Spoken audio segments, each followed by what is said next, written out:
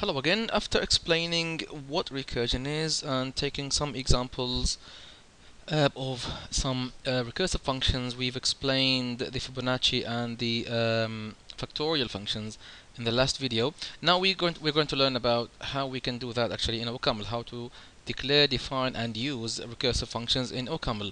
Basically, in OCAML, all we need to do, we've learned about functions in general in the last videos, and in this video we'll learn how to use recursive functions and slightly more information about functions themselves. But basically the main idea in OCaml to declare and use a recursive function is that we need to use the word rec, R-E-C, for recursive in front of the function name.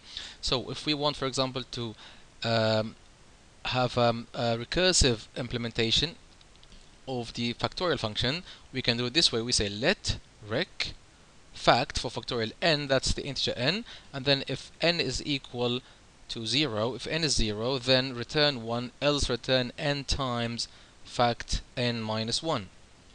And just to demonstrate that, let me just load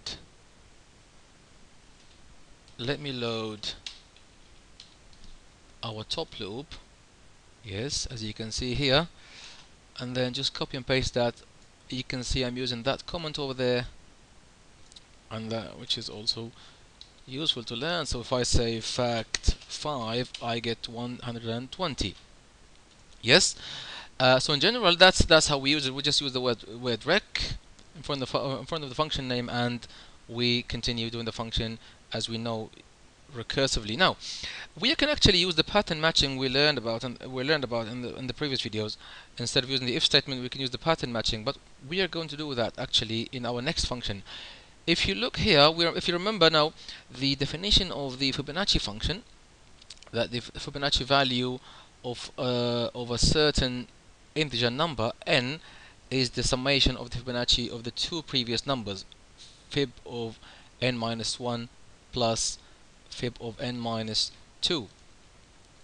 Now if you look at this function, this code over here, we say let rec, remember the keyword rec, Fibonacci n, and then if n is less than 2, or if you remember the definition from last video, we said that if n is 0 or 1, then the value should be always 1.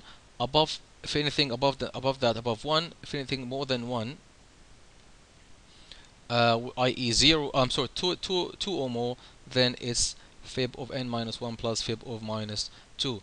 Notice now that this is the function name, that's the keyword rec, and then we don't have to have parentheses here around the parameter, as you can see.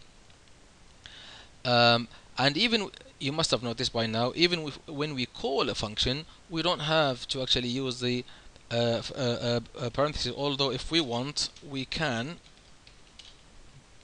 but that's not necessary if the function receives only one argument, or even more actually, unless if we are using tuples, as we learned in the last videos. And for the functions themselves in general in OCaml, you must have noticed that we don't actually have a return keyword. Like in Java, for example, and C, we have return. In OCaml, we don't have to actually use that. Instead, actually, the value of the whole body expression is implicitly, that's what gets returned. Yes, so implicitly, sort of the value of the whole body expression, that's what actually gets returned. Now for the Fibonacci function, we can actually, maybe if you look at my implementation here, let me just minimize it so you can see it. Yeah, so that's for the factorial. For the Fibonacci, I have one implementation using the if statement, so I can copy and paste that in our top loop, and so we can experiment with it. Oh yeah, I need to actually correct that and say here that's _1. Sorry, I was doing that in the background and forgot to do that. I need to do that for these as well. I'll do that later. But anyway, so that's my Fibonacci implementation, OCaml implementation. I paste it and it's working nicely. Now let me test it by, for example, remember the problem with this implementation, of course, that first thing is we can use pattern matching. We'll use that in a minute. And then remember the efficiency problem, that a few things, or not a few things, a lot of things get calculated more than once as the tree branches. Go back to the last video if you don't know what this means. But let me just paste that and then do it. For example, 6. Yes, so the value is 13. If I say maybe let's say 12, then the value is 233. Now, using the pattern matching, what we can do is we can say Fibonacci x. So let recursive Fibonacci x. So we can match x now with, if it's 0, then we return 1. If it's 1, we return 1. If it's anything than that, n, i.e. n, in fact, I should say maybe underscore, i.e. anything apart from that, then the Fibonacci would do the recursive call of x minus 1 plus Fibonacci of x minus 2. Remember, by the way, the issue with the negative numbers for both the Fibonacci and the factorial function. So let me copy and I don't have to actually. I actually have it here. So this is with the if statement Fibonacci. This is with the pattern matching. Let me just correct this so the OCAML doesn't complain. So that's Fibonacci 2, defining it or declaring it with the pattern matching. We copy and paste that. Oh, it doesn't like something, I think, here. So let me just correct this. I don't know why it doesn't like it. But again, copy and paste. Now it's happy. So if we do Fibonacci 2 of 12, last time we got 233. This should be the same, but now it's with pattern matching. In fact, this form of pattern matching is so common that there's actually a special sort of format for it. If you look here, what happens is we can say let rec Fibonacci maybe equals function. So notice that the variable has gone. Yes, the parameter has gone, and this match x with have also gone. Yes, so we can get rid of that. Say let rec Fibonacci underscore 3 equal function, and then do the pattern matching immediately. That's just another form of doing it. That's so common in OCAML. If you see that these two forms are actually equivalent. So if we copy and paste that, again I need to say the underscore 3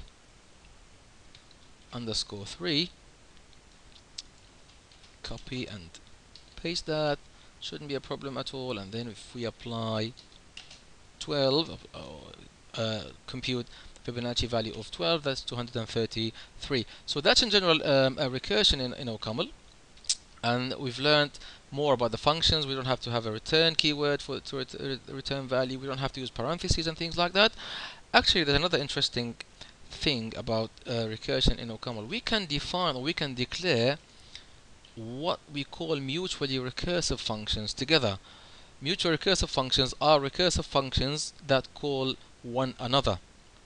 Yes, so more than one function that call one another, and they are all recursive. If you look at my simple code here, I actually have, I'm sorry, a simple implementation. Where is it? Yeah. No, don't do this to me. Yeah. What I have here is, here at the bottom, is a simple implementation of two mutually recursive functions. So we have let rec fun1 of x. It matches x with, if it's 0, returns string 0. If it's not, if any other value, then call fun2. And notice now I'm declaring the two functions at the same time. So that's recursive. And say and fun2, that's another function, receives a parameter y, and then matches y with, if it's 1, then return 1 as a string. Any other value, call function 1 with y minus 1. So basically the value will be subtracted until either 0 or 1 gets returned. Yes, these two functions will be calling each other. Fun1 is calling fun2, and fun2 is calling fun1. Fun2 here is also recursive because we're declaring them in the same context. So let me copy and paste that into the top loop. So it's telling me here that fun1 receives an int and returns a string, and fun2 receives an int and returns a string. So if I call it, let's say fun1, pass it value of 3, then 3 gets subtracted here, goes back there and goes back here until it reaches the value of 1, and then we get 1 printed out. Again, if I call fun2, then again it will actually, of 4 for example, it will do the same thing. It's not 1, then it calls it with it calls fun1 with 3, 3 calls fun1, fun2, fun2 calls fun1, and so on and so forth, and it actually reaches 1 and then returns back 1. Just to confirm that it actually works, and we could call fun1 with 0 and we will get the 0 from here, and we can actually call fun2 with 0, but the 0 will be actually -1, so we'll have a problem because it actually goes into an infinite loop and the values are not actually caught in my pattern. This is when we spoke about pattern matching and being exhaustive and non-exhaustive. I'm sorry, yeah, the value other than 1, which is -1, when it comes here, it will go into an infinite loop. I'm sorry, it is exhaustive, but what will happen is it'll just keep subtracting. It'll go to minus infinity rather than actually being non-exhaustive. Right, so thank you very much for watching. This is how we actually declare and use recursive functions in OCAML, as you have seen, and we spoke about the problem of my current implementation now of the Fibonacci. I mentioned in the last video that we can actually work around that and use a technique called memoization. Maybe in the next video I'll explain how to do that and show you how to implement this more efficiently in OCaml. Thank you very much indeed for watching, and I'll see you next time.